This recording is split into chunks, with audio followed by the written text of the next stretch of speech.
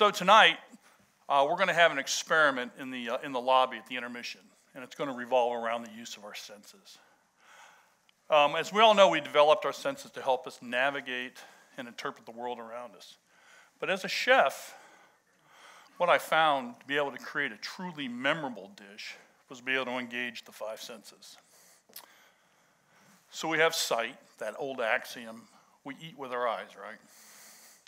There's touch, the texture of the food upon the palate.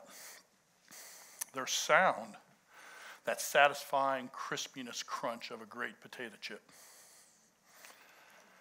There's also taste, which is the sweetness of an apple pie. And then there's smell, that aroma of a roasting chicken in the oven. Now, one of the great tools I have as a chef is to be able to control and manipulate aroma. For we know that aroma comprises about 80% of what we can taste. But more importantly, aroma is a vital survival skill. There's a direct relationship between the sense of smell and memory.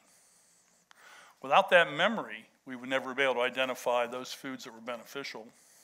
Even more importantly, those foods that were less than desirable. Some evolutionary biologists have suggested that women possess a greater sense of aroma recall. And this probably stems back to our days as nomadic wanderers, when women were often the purveyors of new food into the diet. One can only assume that the men were out hunting. Or watching TV. Interestingly enough, it's been recently suggested that there's an inherent aspect of memory and smell and aroma, that it's embedded in our genes. This is called primal flavors. Think of the aspect of grilling meat. You have muscle grilling on open fire, fat dripping into those coals, wafting and combining with smoke. And what it does is it provokes a physiological response of salivation, and there's a hormonal response that drives anticipation and it drives hunger. But what's really fascinated me about aroma recently is because it's got this hardwired nature to our memory, is it has the opportunity to trigger memories. And as I get older, I find that aromas continually trigger more of my long-term memories. For example, I can be cooking at the stove and I'm browning butter. I add some lemon juice to it and I add some fine herbs. That aroma coming out of the pan is those caramelizations. It's the sweetness of the caramel, it's the vanilla. It's the sharp note of the citrus. It's that herbaceous nature of those herbs. And I'm immediately transported back in time. I'm transported to a place called the Masonette in Cincinnati. I was a line cook there. And immediately I'm surrounded by the controlled chaos that's going on around me. The heat and the sweat is on my face.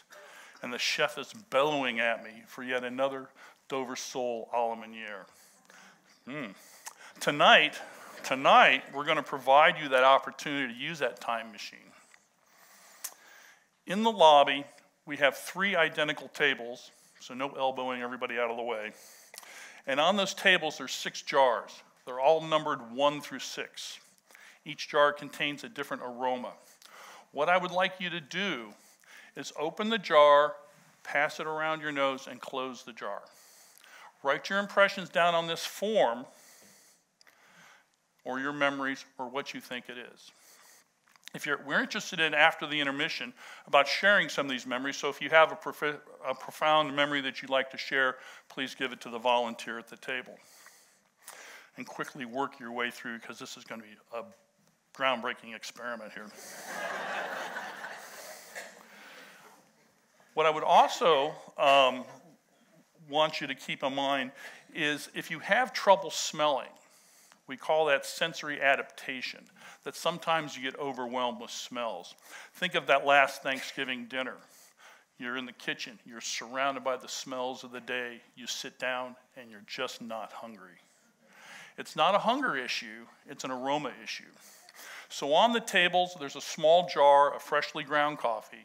I want you to take that jar and take some great, big, deep breaths in that, and that'll reset your nose, and you can continue on with the tasting. That's a trick I learned from an old perfumer. So we're going to start intermission. We've got some light snacks out there for you. We have the ever-popular Cash Bar. I'll be elbowing you out of the way there. And of course, we've got the aroma experiment. Please come back. The intermission is 25 minutes. We are going to have 4 more dynamic speakers, and I look forward to seeing you. Thank you very much for your kind attention.